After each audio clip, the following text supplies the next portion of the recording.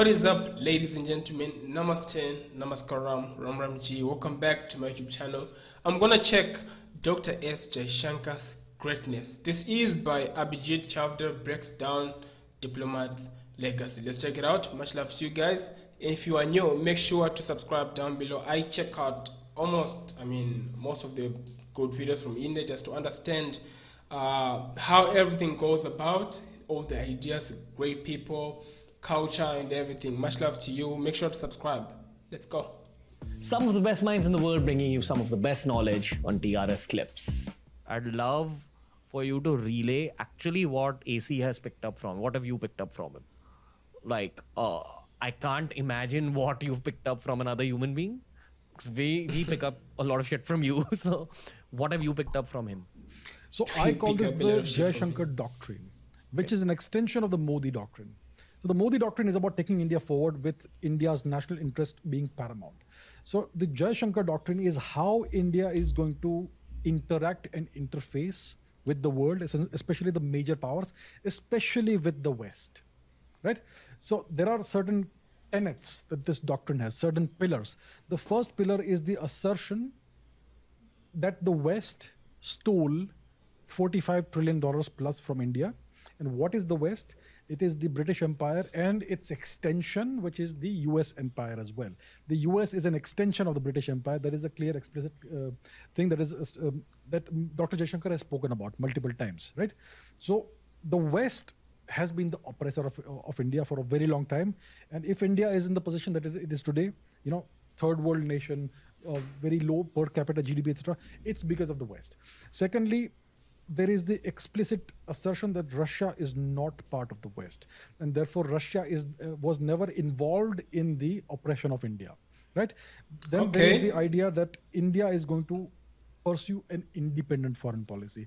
India will cooperate fully with the West when it comes to economic development activities, but there will be issue-based cooperation on strategic and national security matters. Issue-based. Each issue will be looked upon individually. The merits and demerits will be weighed up, and then India will make its own choice independently. India does not need foreign guidance or interference in these matters, and so on and so forth. So there is a very clear foreign policy that Dr. Jaishankar is pursuing, and that is clearly an extension of the overall Modi doctrine, because that's the vision that Mr. Modi clearly has. We can now see it.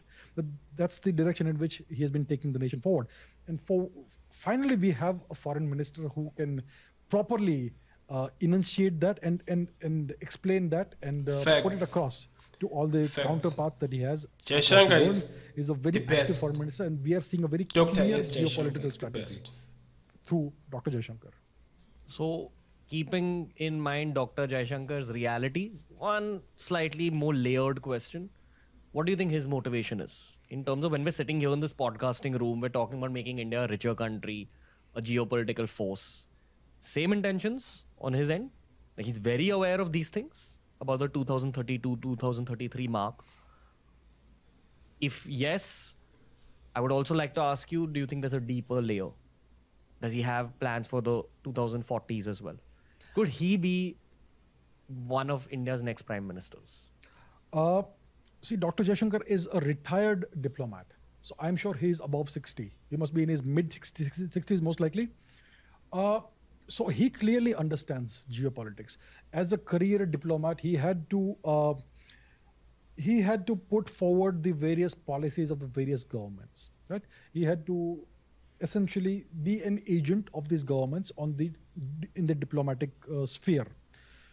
For once, he has been empowered the diplomatic sphere to not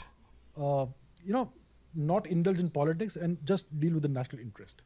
So that is a very good thing. Now, is he possibly a next prime minister? It's too early to tell. Being a good diplomat doesn't necessarily mean that you can be a good prime minister or a good administrator. When it comes to administering and governing a nation, there's a whole lot more than diplomacy. You have to actually deal with politics. Diplomats don't deal with national politics and state level politics and all that. Prime ministers have to do that. They have to juggle a whole lot of political egos and God knows what. So I'm not sure if a diplomat is equipped or trained to do that sort of thing. So I'm not saying that Dr. Jaishankar could not do that, but I personally have not thought about seeing him as a potential future prime minister. Okay. And maybe one last question, AC. Would you want to get into politics at any point? No, absolutely not. Politics is a cutthroat game. I'm good as an observer, as an leader. analyst or whatever. I don't know what you want to call me, but I'm good as an certainly don't want to get into observer. politics. You'd make a very strong part of an advisory board for the government for sure. I'm sure there's people who have their eyes on you and you will get some sort of job offers going forward. Would you consider taking it up if it was in geopolitical interest? If it serves the nation, I would. Man. Okay. If I was the PM, I would want you like by my side, AC. But right now I'm just a podcaster and you're always on our side. Another epic episode of TRS. Thank you, sir. Thank you for watching this clip. If you want I think it's always amazing to watch these videos. If you have been with me for some time, you already know that I always check Ranveer's podcast. He's so good, man. He has a lot of channels actually. This is just the TRSClips, you know, so I mean the videos are short obviously, but these podcasts, they go for like an hour, which is so amazing. I watch them. I can't react to an hour video, obviously. It will get boring for me and for you guys. But it's amazing, you know. Dr. Jaishankar is one of the best, you know. And I like the answer that was given, like bringing in diplomats, you know, and trying to solve and trying to be in the position of politicians and potentially PM is not that direct, you know. It's not clear that you can just say, oh, he's good at this, so obviously he's going to be good at that. I have no doubt that the people really love him and like really do. But I think it's a huge step. It is a huge step. He has, you know, his strength. You know, people see that and we all know that. It's really amazing, man. The way he handles foreign policy, it's amazing. Even for me, who's not even Indian, I see that and I'm like, that's really, you know, fucking great, man. Like, that's really great. That's amazing. You know, so it is something to just look after and look at and be like, yeah, this can be something in the future and all that.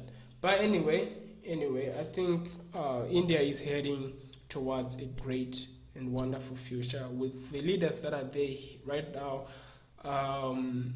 Not everyone is like, yes, they're doing a great job, let's get them, you know, but it is what it is, man. I think some things are moving in the right direction and maybe some things that I don't know are not, but yeah, you know, I'm not going to talk about that. I'm not into all that.